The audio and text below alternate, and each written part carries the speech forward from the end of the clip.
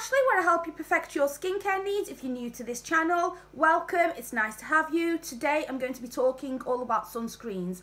So first off, I'm going to just tell you a little bit about the different sorts of sunscreens, and then I'll let you know my recommendations, and I've got something that should be okay for every skin type. So if that sounds interesting to you, stick around. If you like the video, I'd really appreciate a thumbs up, but let's just get straight into it. So first off, I'm going to just tell you a little bit about the different sorts of sunscreens you can use. So there's the mineral sunscreen, which is also known as physical sunscreen. Now, a lot of darker complexions don't like using this sunscreen because it does tend to leave a white cast.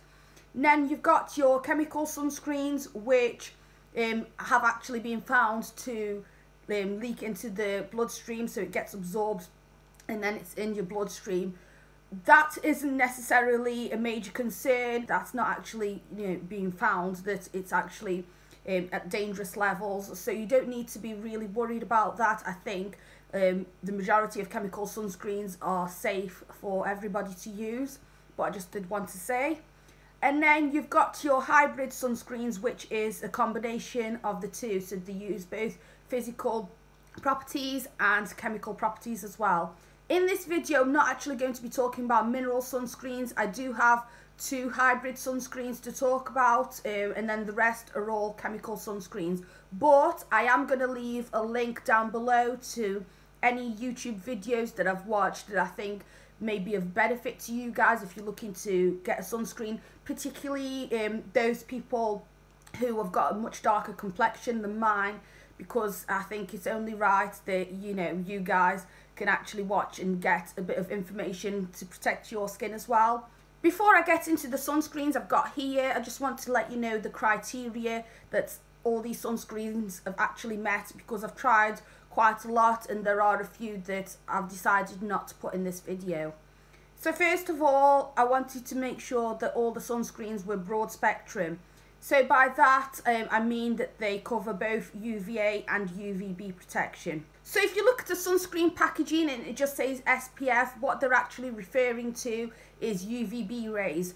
Now, these are the rays that land on your skin and they cause burning. But there's actually UVA rays as well, which actually penetrate deeper into your skin, and over the long term, they're actually going to cause damage to your skin.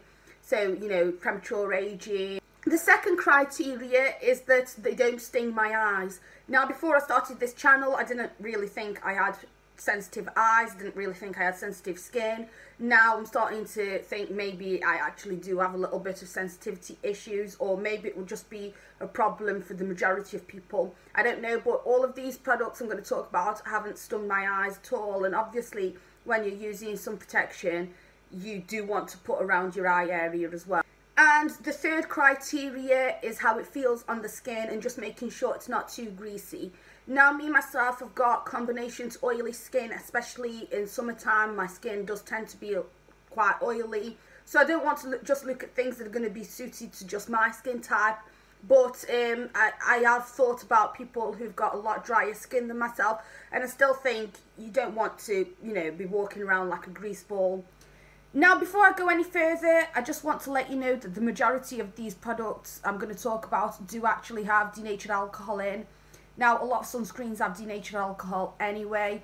Now, let's just get into the sunscreens. Now, I've got 6 to talk about. Now, I know that's not that many, but I've got 2 for dry skin. I've got 2 that are going to be suitable for people with normal skin, and possibly, if you've got a little bit of dry skin or a little bit of oily skin, it may also be suitable for you. And then I've got 2 mattifying sunscreens that are going to be suitable for people with oily skin. And then at the end, I will just let you know my final thoughts, which one I think I prefer for myself. So first off, I'm going to start off with the sunscreens that are going to be best for people with dry skin. And I'm actually going to move from the most greasy formula to the most mattifying formula, so you guys can get a little bit of an idea based on your skin type which one you think you may want to go for. So the first product I'm going to talk about is this Garnier Ambre Solaire Sensitive Advanced. It does say for fair, sensitive and sun intolerant skin. I'm not sure why it says fair. I think maybe because it's SPF 50. it's also water resistant, and it's got no fragrance at all. Now, I am going to show you what it looks like. Before I do, I just want to let you know that this does leave a little bit of a white cast, but on my complexion, I find that if I rub it in quite a lot, it does completely go, really. So I actually don't mind the white on my skin. What bothers me more is the fact that it's a little bit greasy for me. But I think if you've got dry skin, it doesn't seem overly greasy. It doesn't, you know, I can't really judge that much because I'm putting it on my own skin. But I think this does seem nice anyway. It's fragrance free, it's water resistant, SPF 50, broad spectrum. But let's just see what it looks like on the skin. I've put a little bit there, and as you can see, it might still look a little bit, I don't know if it looks white on camera or not. It is a teeny bit, but it's basically gone now. So I definitely think if your skin is darker than mine, you probably won't want to use it. You may not even want to use it if your skin is my complexion. I don't know. I personally wouldn't mind using this. To be honest, the white cast seems a lot better than just the look on my skin. So I definitely don't think anyone with oily skin would want to pick this specific product. Now, the next product I'm going to talk about is this one from Boots. Now, I know if you're living in America or if you're living somewhere where there isn't a Boots, that's not really that helpful. But I think when I'm going to talk about the ones in between, which I say are for normal skin, I think that's going to be a suitable option for the majority of people as well. You just, you know, tailor how much you use compared to your skin type. So keep on watching. So now I've got the Boots Soltan Protect and Moisture. Now this is SPF 30, which is not as great as SPF 50, obviously. It is non-greasy, so they say, and it's water resistant. Don't think this is as greasy as some SPFs I've tried, but the reason why I picked this, it's only a cheap one. I think it might be the cheapest I've got here. I don't know, certainly not the most expensive anyway. Now, the reason why I picked this is because it's got a UVA rating of 5 stars. Now, in Europe, the sunscreens actually end up having star rating for UVA. Like I said, they're aging, so the ones that are going to penetrate deeper into your skin and cause long-term damage. But this has got 5-star rating, so you know that it's going to cover the aging quite a lot. And this is the only one here that has got a 5-star rating. I've got a couple of them that don't have any ratings at all. So obviously, if I haven't got a rating for it, I don't know actually how effective they are at you know, combating UVA rays. Now I'll just show you what it looks like. So I've just put it on there. It just rubs in really easily, really nicely. But like I said, it is going to leave your skin a little bit shiny. Well, especially if you've got combination to oily skin. But yes, not bad. Not bad. It does have a little bit of a strong fragrance. I think it's the most fragrant sunscreen I've got here. But I think this is a pretty decent one. Again, don't get it if you've got oily skin, because I really don't think, especially as it's got SPF 30, you're going to put a lot on, and I don't think you would want to use that. Now the next two I'm going to talk about are actually going to be alright for the majority of people, I do think, in my opinion anyway. The next one I'm going to talk about is this Nivea Sun Soothing Sensitive SPF 50, fragrance free. It says non-greasy. I definitely agree it's non-greasy. It's not really a mattifying feel as well. So this one I really do like. I wouldn't mind using this for myself. So I think it's going to be suitable for the majority of people. It is a chemical sunscreen, so if that bothers you, you wouldn't want to get this product. But I will show you what it looks like, just so you get an idea. I'll put this over here. So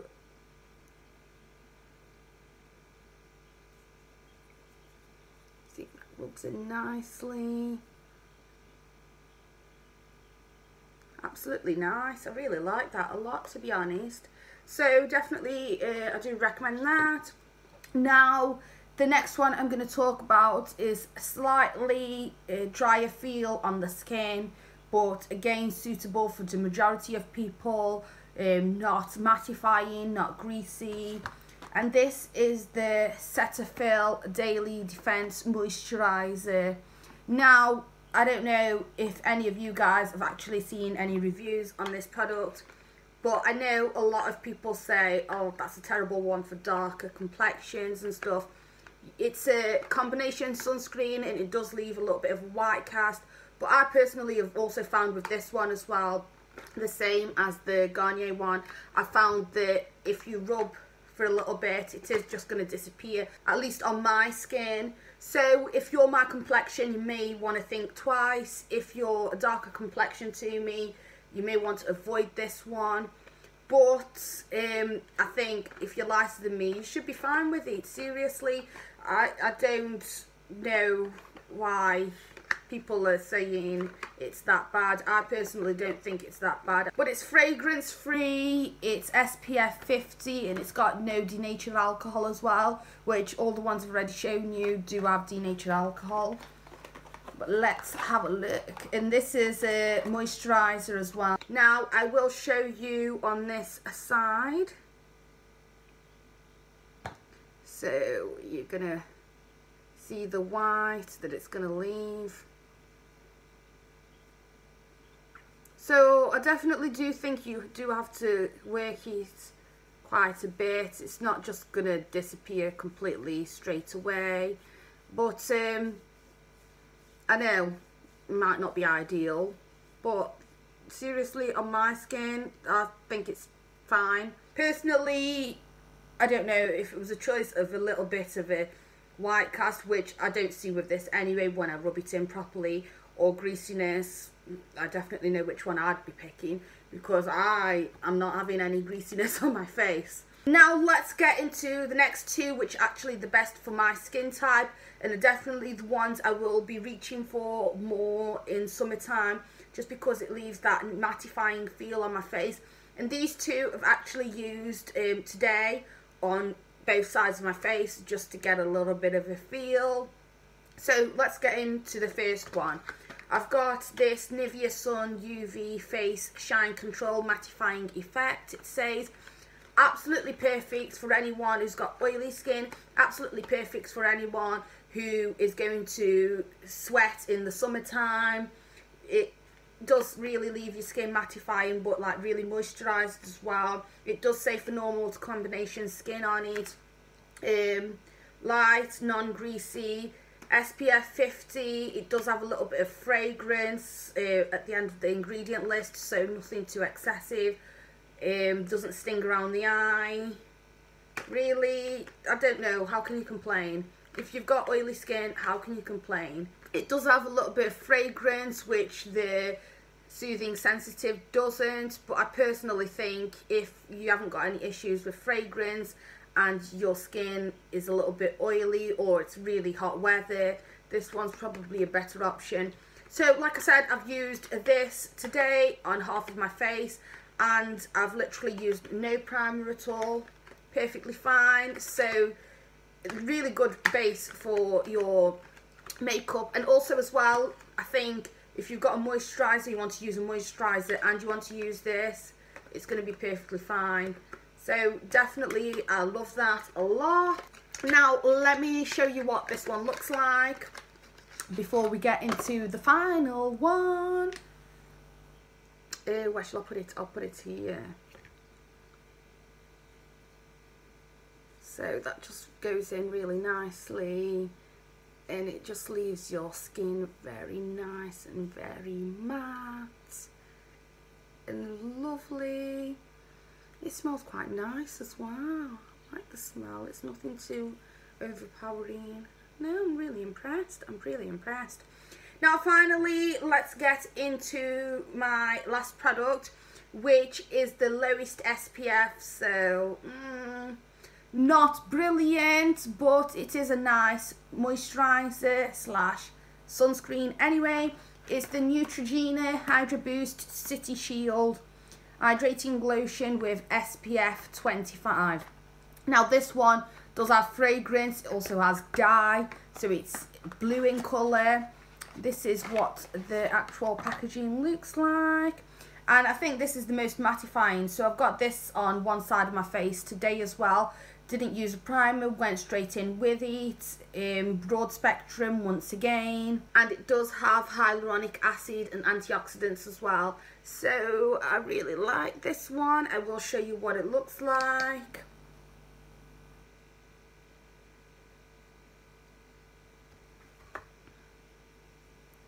It feels nice on the skin. Got a nice fragrance as well, so I really like this one as well. Now I'm just going to let you know what my actual favourites are.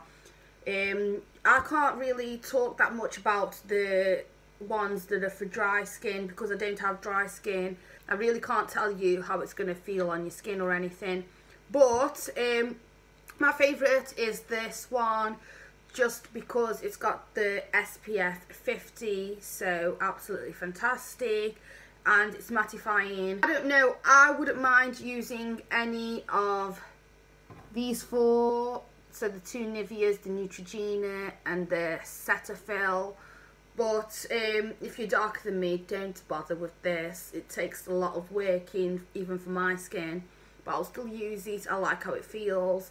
If you've got oily skin, look at these three. If you've got more dry skin, look at these three, especially these two. And that's basically everything. If you have liked this video, please give it a thumbs up. If you want to see further content, subscribe, my lovelies. I would love to have you. And in the meantime, my gorgeousies, keep looking after your skin.